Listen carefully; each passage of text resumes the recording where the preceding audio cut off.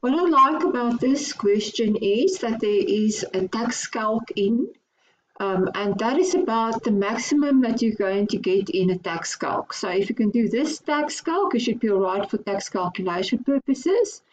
There is a little bit of journals in, so I like the journals, I've said so before. And then what I like about that, what I really like about that is it's a combination of IS1 question combined with companies. So very, very nice. You can expect in further tests, especially the exam, that we're going to combine questions. So you must make sure that you can do a combined question. This is excellent exercise. Not a difficult question, but good exercise. Sweetness Limited is a public company listed on the JSE. The company's core business is to manufacture and sell a differential range of sweets to the wholesale, as well as cash and carry stores throughout South Africa. Sweetness Limited is a registered VAT vendor, and we have to work with a VAT rate of 14%. You are the senior accountant of Sweetness Limited and have been on leave for the past 2 months due to illness. The junior accountant presented you with the following information.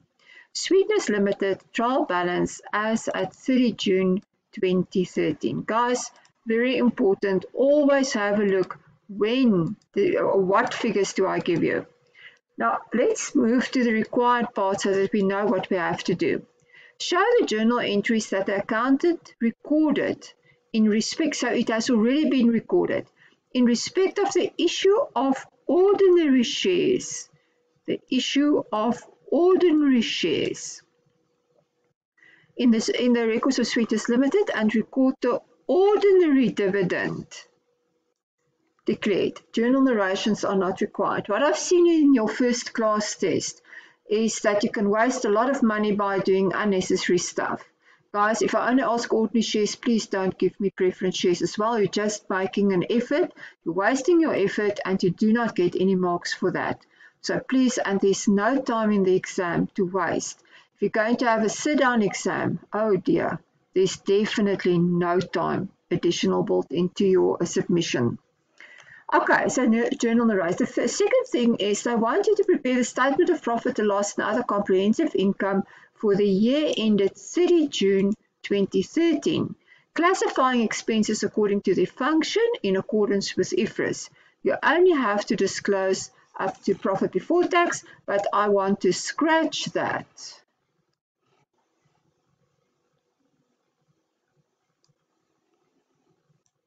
Item.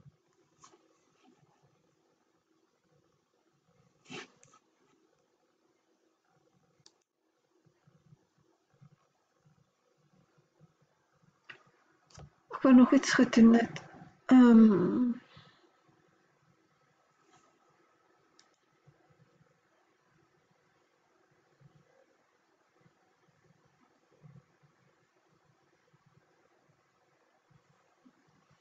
Oor daai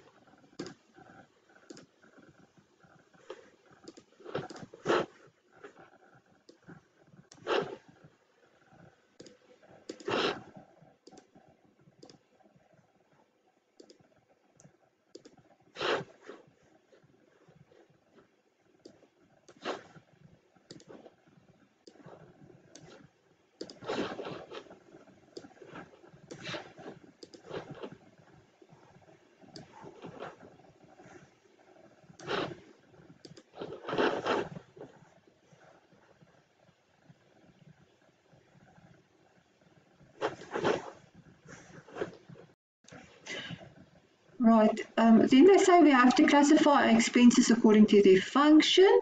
Calculate the current tax payable for the year ended 30 June 2030. Now, if we have to do that in any event, if you want to do the statement of profit or loss, and then they want an extract from the statement of changes in equity for ordinary share capital and retained earnings. I don't want only an extract. I'm going to show you the full statement of changes in equity. No comparative figures are needed. So year end, very importantly, 30 June 2013, and that is also the date of our trial balance. Now, share capital, 200,000 ordinary shares, 12% compulsory redeemable cumulative preference share, which equals loan capital. 9% non-cumulative convertible preference shares, equity capital. Retained earnings, 1 July 2012. That is our opening balance. 10% debentures. Guys, what is debentures? Now, debentures is like a loan. The only difference is if I go to, let's say, Standard Bank, I apply for a loan from Standard Bank. But I want, let's say, I want a huge amount. I want an amount of 10 million rand. Standard Bank is not willing to accept the risk on a 10 million rand loan. So therefore, what Standard Bank will propose is that he will grant you some kind of loan, but he is not willing to stand in for 10 million rand. So what do you do now? So, well, I need to raise 10 million rand. So I will rather issue a debenture. Now, a debenture is basically, I'm going to collect my 10 million rand from more than one person. We're going to do a short video on debentures later on, but this is really the essence and what you should know. So instead of only borrow 10 million rand from Standard Bank, I'm going to borrow, depending what you are willing to give me as loan finance, let's say 1 million rand from A, 1 million rand from B, and so I'm going to make up from whoever wants to subscribe to my debenture issue, I'm going to gain receive then that loan finance. So on the other side of the table is more than one provider of that finance. Now, attached to that debenture is a certain percentage interest. So that 10% refers to the interest that needs to be paid on the debenture. So if you are a debenture holder of 1 million rand, after 12 months, you're going to receive 10% interest on your debenture of 1 million rand. Now, because it's loan finance, there must be some kind of repayment terms. So let's say that this debenture is being issued for a 5-year period. At the end of the 5 years, then we have to repay the loan, the capital amount attached to the debenture. But as the 5-year period is sticking on, every year 10% based on that 5 million or 10 million, whatever the issue price was, needs to be paid to the holder of the debenture. So debentures is loan finance, long-term loan finance, non-current liability. You must make sure, though, that you're going to provide for a 10% interest on that loan finance of 240,000. Then we have land, buildings, machinery at cost price, vehicles at cost price, accumulated depreciation on both of them, trading inventory, debtors, allowance for credit losses, 1 July 2012, last year. Investment in Investco, so we also have an investment of 90,000. Creditors, bank, provisional tax payment, so that's the payments that we made during the course of the year to the receiver of revenue. VAT control, sales, cost of sales, dividends received, auditors remuneration, distribution cost, finance cost, which equals the interest on the debentures. So you can quickly check whether that's enough. 10% of 240,000 is 24,000. So the full amount has been provided for. Rental income, admin expenses, salaries and wages, and sundry expenses. Great. The first one, they want us to journalize the issue of ordinary shares and to journalize the ordinary share dividend declaration. The company's authorized share capital consists of 500,000 ordinary shares without par value, 100,000 12% compulsory redeemable cumulative preference shares at R1.20 par value, and 100,000 9% non-cumulative convertible shares at R1.50 each. So it is convertible into ordinary share capital. On 30 May 2013, the directors of the company offered the following shares to the public: 150,000 shares at R1.28 each. So if we were going to work that out, the amount that we wanted to raise, R192,000. As well as 100,000 9% convertible preference shares at R1.50 each. So the amount that we want to raise equals 150,000 rand. So Complex Limited agreed to take the remaining ordinary shares that the public did not subscribe for. So obviously, who is Complex Limited? That is the underwriter.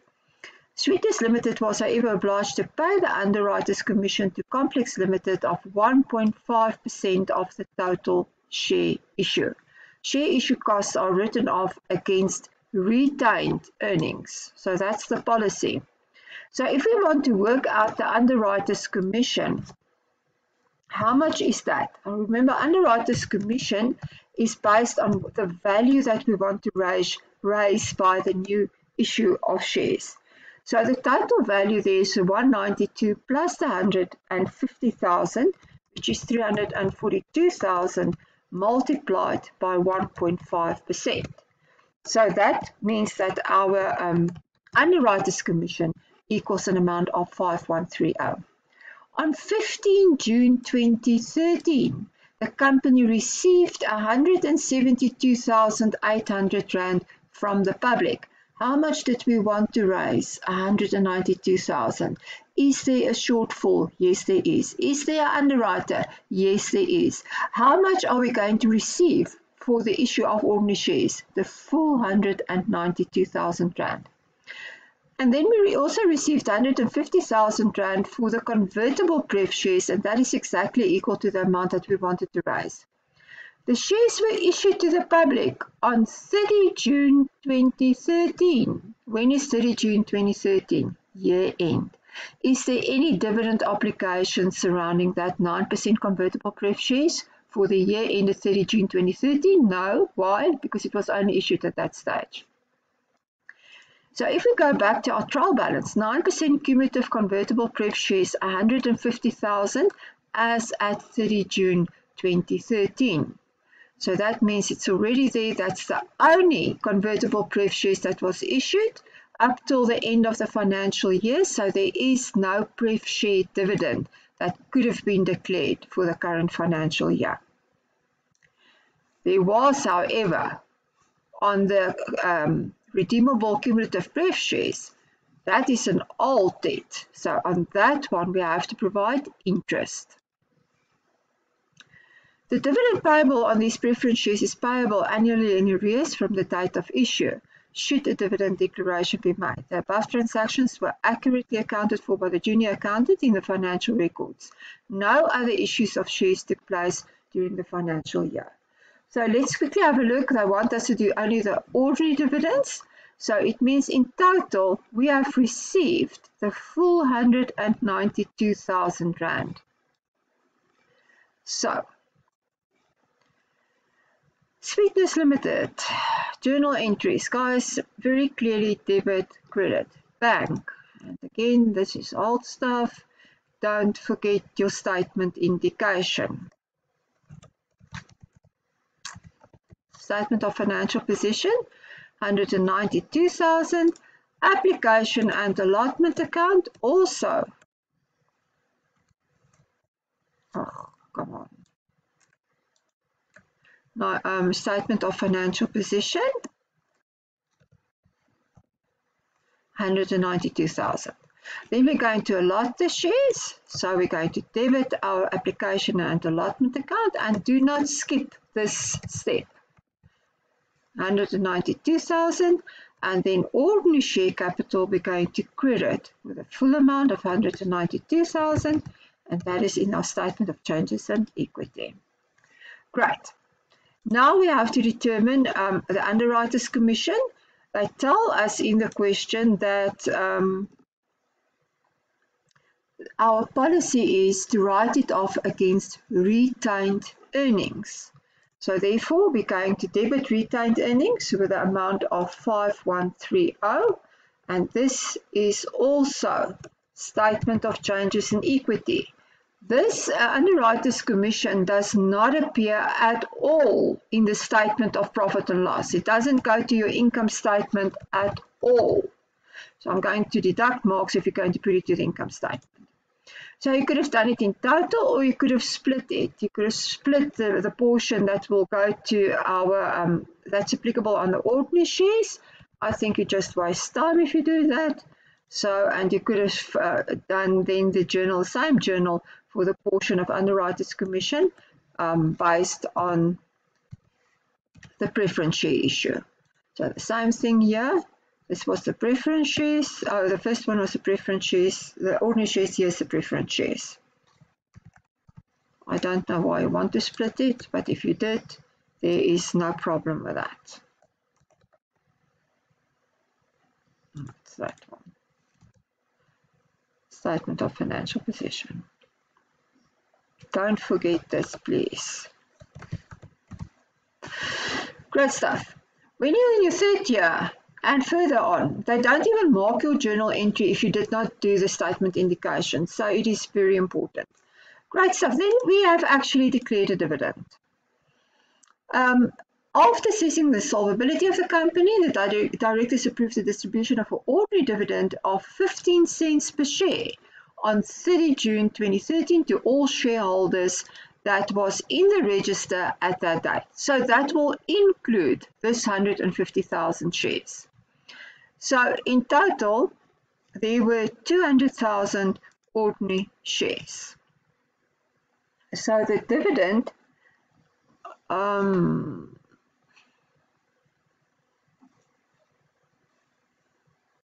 total of these transactions were being correctly recorded. So that means that 200,000 ordinary shares already includes this 150,000 shares that were issued. So the dividend of 15 cents per share must be then applicable on the 200,000 ordinary shares, because those shares are the shares as at 30 June 2013. So if we're going to work out our dividend, it would be 200,000 shares multiplied by 15 cents, which gives us 30,000 Rand. Now shareholders for dividend, that must be 30,000 multiplied by 20%. That equals 6,000 Rand, and 30,000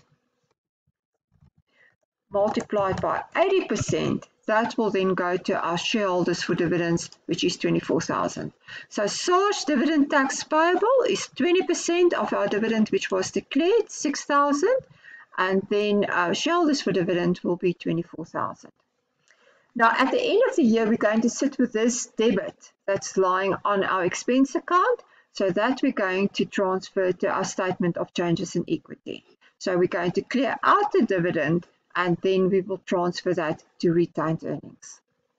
So actually what happens is this one here, SARS dividend tax payable, that is statement of financial position. Shareholders for dividends, that is statement of financial position. And then here, when we transfer the dividend to the retained earnings, the dividend will end up in the statement of changes in equity. Great. Good. Let's continue. Then they tell us land was revalued by a sworn valuator, Mr. Pompey, on 30 June 2013 to the value of 180,000. It is the accounting policy of Sweetness not to provide depreciation on land and buildings. Now guys, if I run through this, there's nowhere a revaluation reserve. So obviously that entry has not yet been passed. So we're going to value land at 180,000. Currently it is at 150,000. So clearly we're going to debit land with 30,000, and we're going to credit a revaluation reserve with 30,000. Now that 30,000 equals other comprehensive income. Now I think in the third part of the question, you have to do the statement of profit or loss. So if we go to the statement of profit or loss, hopefully what I've told you before is please write down, especially when it's the IS1 income statement. Guys, I mean it is a fixed format. So write down your income statement, write down the skeleton so that you can just add the figures as you go along. And to know that other comprehensive income is going to be after profit or profit after tax. So you're going to have profit after tax, then you're going to have other comprehensive income, then you're going to have a revaluation surplus of 30,000 Rand. So in the meantime, you can park the 30,000 Rand under other comprehensive income in your income statement.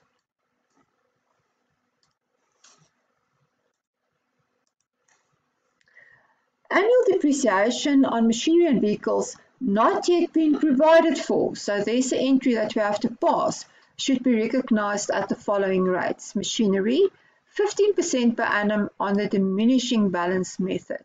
So machinery had a cost price of 200,000 and it had an accumulated depreciation of 41,625. So if you're going to work it out, obviously it's 200,000 less the 41,625 multiplied by 15%, and that gives you then a depreciation charge there of 23,756. Vehicles on the straight line method over 5 years. So where's the cost price of the vehicles? 160,000. There's no other information on non-current assets. So therefore we can assume that nothing was purchased or sold during the year.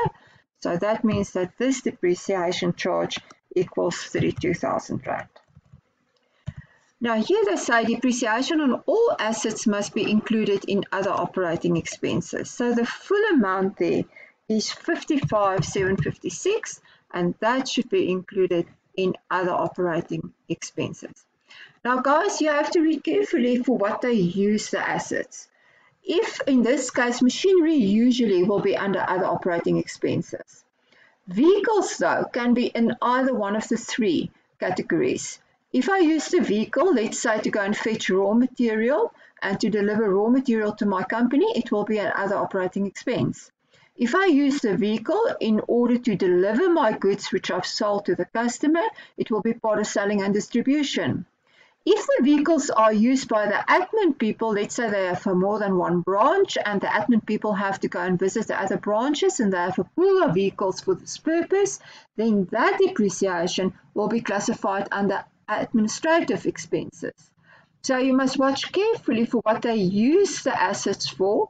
Where do they use the assets before you're going to classify it anywhere? So under other operating expenses, we want to add that 55,756. And they don't have an other year, so that you're going to do in your calculations, you're going to start with that one, 55,756. And you can actually, on the face of your income statement, which you've already written down, you can do on the sideline where you're going to add all your expenses. So under other expenses, you might as well put in the 55,756 in the meantime. Then they say a debt to owed Sweetness Limited 3306 was written off and accounted for in the financial records during the month of June. However, the total amount was recognized by the accountant as a credit loss. Now, what was he supposed to recognize as a credit loss? Only the VAT exclusive amount. So we have to work with a 14% VAT. So if we're going to divide 3306, the full amount which was outstanding from the debtor, he should only have passed 2,900 Rand to credit losses, which is the VAT exclusive amount. So the VAT on this transaction was equal to 406 Rand. So what do you have to do with a VAT? you're going to, what is credit losses? What type of expense and what category are you going to place credit losses? A credit loss is an administrative expense. So you're going to reduce your admin expenses with the 406 Rand, and the account leg will go to your VAT control account. It is a debit balance, so it's going to increase that debit balance with that amount of 406 Rand. Good. Included in sundry expenses is 3,200 Rand fine levied by SARS on the late submission of the VAT return. Now, sundry expenses will be under other operating expenses. I mean, you cannot put it somewhere else, but why do they give me this?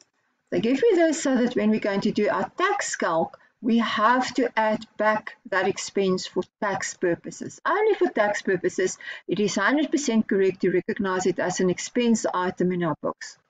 The normal income tax rate is 28%, and the rate for withholding dividends tax is 20%. We've already worked with that. SARS allows a wear and tear deduction of 15,000 Rand on machinery and 40,000 Rand on vehicles. Oops. Now guys, what does that mean? He says, thank you very much. I see that you have calculated depreciation. Here we've done that to a great extent. 55,756 was your depreciation. He says, but you must just now add it back. I've got my own calculations, and you can only claim what I reckon your wear and tear for the year was. And I reckon your wear and tear for the year was 50,000 for machinery and 40,000 Rand on vehicles.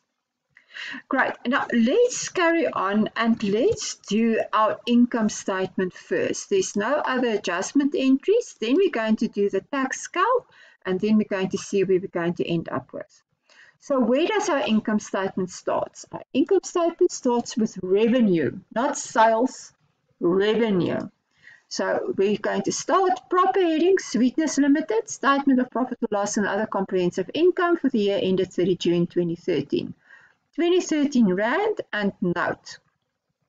Guys, I don't require you to do any notes here because we don't really have enough information, but I think if it isn't in the question, I'm going to add it to the question that the notes are not required. So revenue, basically out of the question, you're going to get the 850,000. Then cost of sales, 381,750. There's no additional cost of sales entries or adjustment entries, so we can then work directly to our gross profit. Then other income. Now remember, in this question we have investment income. Dividends on the RSA investment, 24,000 Rand. Now we could have put that on a separate line item. So you could have had investment income 24,000. In this question they just added with other income.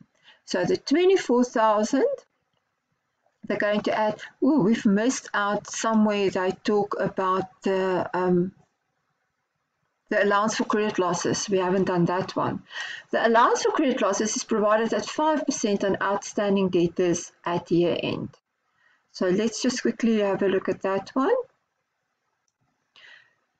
Debtors was 133,300 Rand at year end.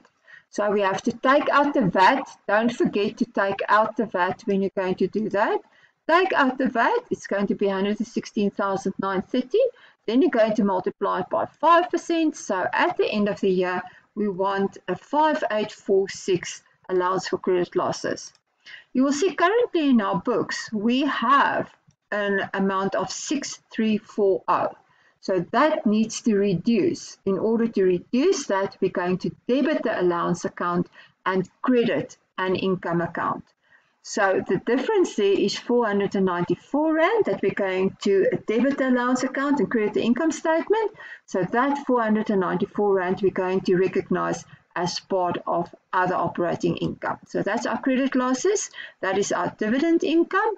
And then there must be still in our income statement, there's rental income of 36,600, and that we're going to classify as other income as well. So other income in total 61,094.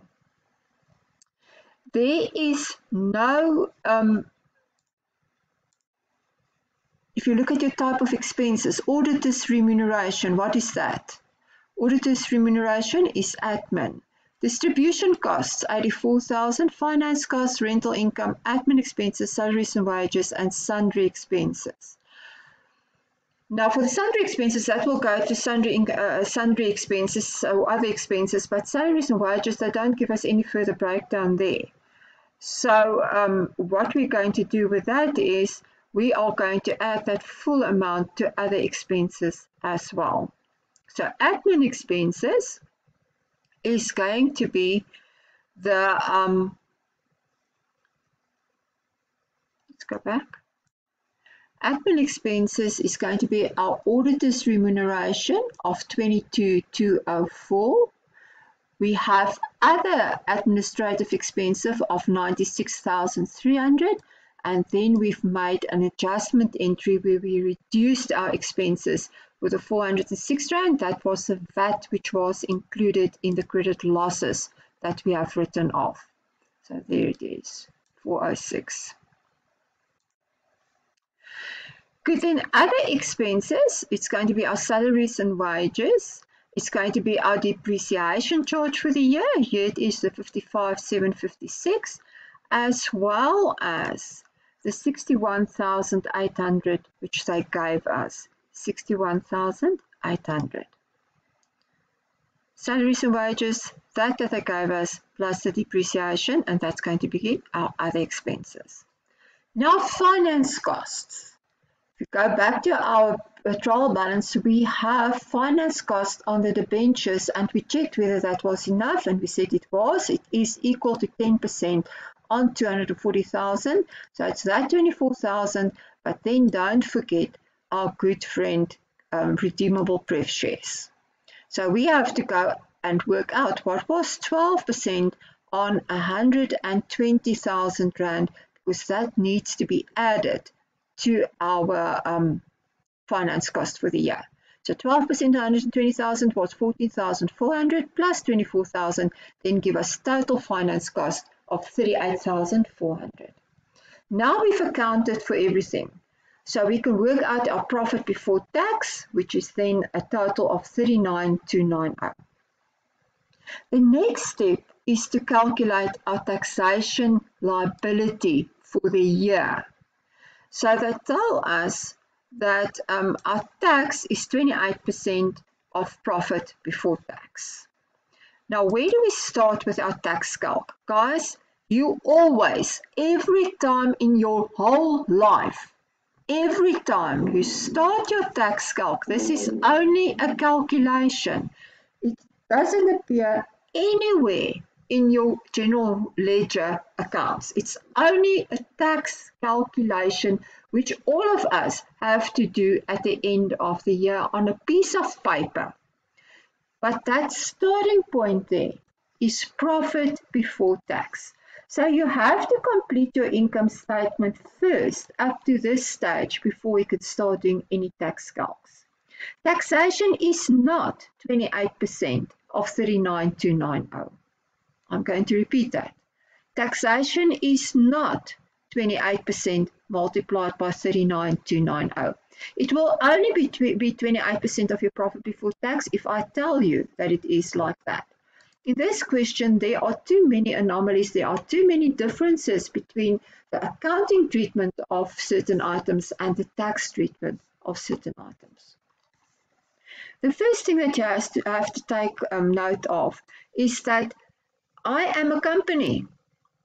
I am Sweetness Limited, and South African companies are not subject to dividend withholding tax, and dividends received is exempt from normal taxation. Dividends, guys, is subject to dividend withholding tax, but it is not subject to any normal tax. So we're not going to pay dividend withholding tax in any event, but dividend withholding tax does not appear in the income statement in any event. So what appears in the income statement? Income tax And for income tax purposes, dividends are exempt from normal tax. So we have received 24,000 Rand of dividend income for the year. There. Dividends on RSA investment, 24,000 Rand exempt from normal tax. So I have to take it out of my profit before tax figure. It increased my profit before tax, so I want to eliminate that. Then we have to add back our depreciation. There we've worked out a depreciation of 55,756. Why?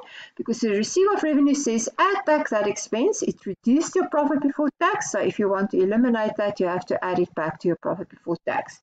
It says because I have made my own calculations, and based on my rules and regulations, you are allowed to claim for tax purposes a wear and tear deduction of 15,000 Rand on machinery and 40,000 Rand on vehicles. So now I can deduct the 15,000 and the 40,000 as a wear and tear allowance, 55,000. They also tell us included in our profit before tax is a fine of 3,200 Rand levied by SARS on the late submission of a VAT return. But guys, any type of fines that you have received, it's fine that you deduct it for accounting purposes, but for tax purposes, you have to add it back because it's not a tax deductible expense. So we're going to add it back to our profit before tax. So now we're going to derive at something that we call taxable income. So our taxable income for the year is 19,246. So according to the receipt of revenue, this is the amount which you are going to pay tax on. So based on that amount, I'm going to multiply that by 28%, and that is going to be my total tax liability for the year. So that is going to be my income tax expense for the year. Very important. So what is my accounting entry? I'm going to debit my expense account with 5389. I'm going to credit the receiver of revenue with 5389. So my taxation in my income statement, taxation in my income statement equals 5389. What am I going to post to my statement of financial position? If you think about T account, what do we post to the SARS account for income tax?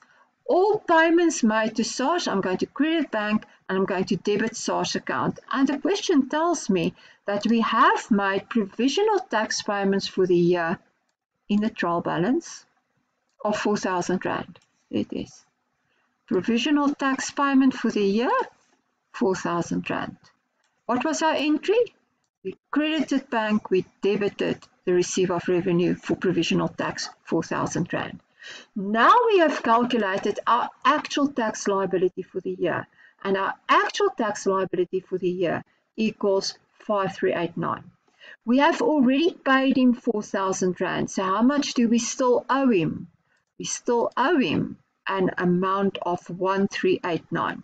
So in our statement of financial position, we are going to show under current liabilities on the face of the statement of financial position, income tax payable 1389. Guys, if you're going to put provisional tax in your income statement, I'm going to subtract -2 marks immediately on the spot. So if you do not post provisional tax to the income statement, what do I post to the income statement? My total tax commitment. What do I owe him on my income, my taxable income for the year? My total tax commitment, 5389. Great, so now we have our tax and we can calculate our net income after tax. So my income statement is going to continue here. I've actually here followed the two-statement approach. Sweetness Limited, statement of comprehensive income for the year ended 30 June 2013. Net profit after tax is going to be the 33,901. So I'm going to start here with the 33,901. And here's our other comprehensive income, which we've already spoken about, revaluation surplus 30,000. So total comprehensive income for the year, 63,901. Let's do our statement of changes in equity now.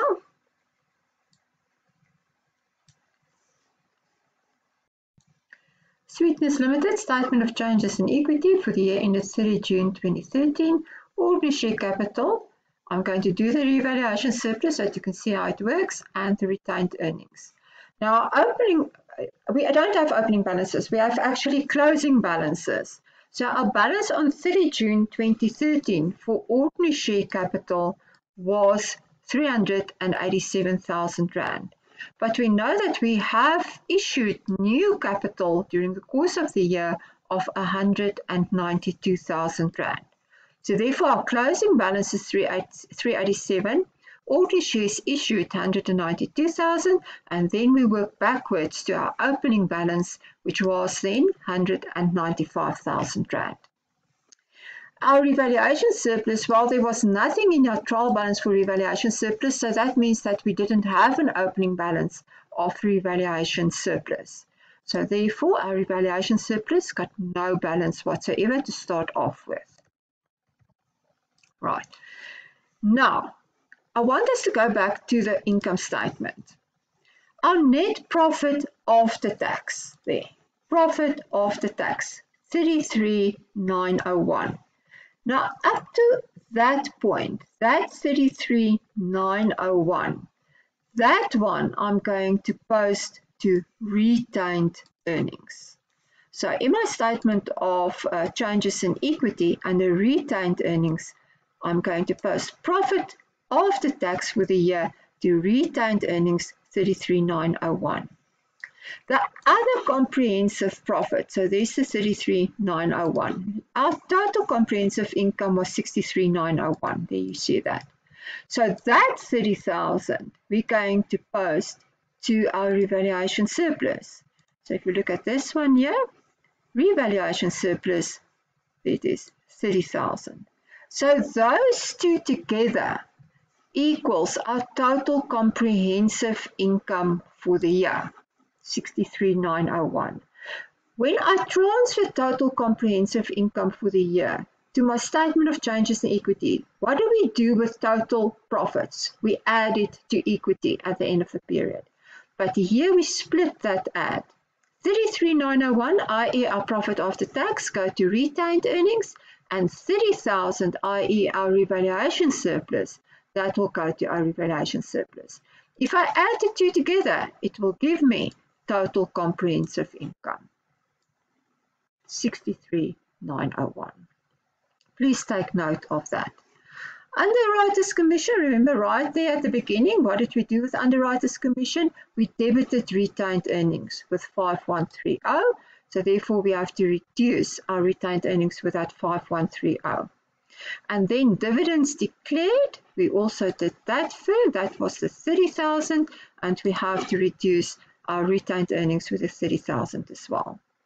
And that then gives us total retained earnings at the end of the period of 52,904. I just tell you here as a note again, before ordinary dividends can be declared, preference dividends must be declared. Cumulative redeemable preference dividends, i.e. interest, must be provided for, irrespective of whether the dividend was declared or not. So in all instances where I have a cumulative dividend, that must be provided for, is irrespective if declaration took place or not. Great.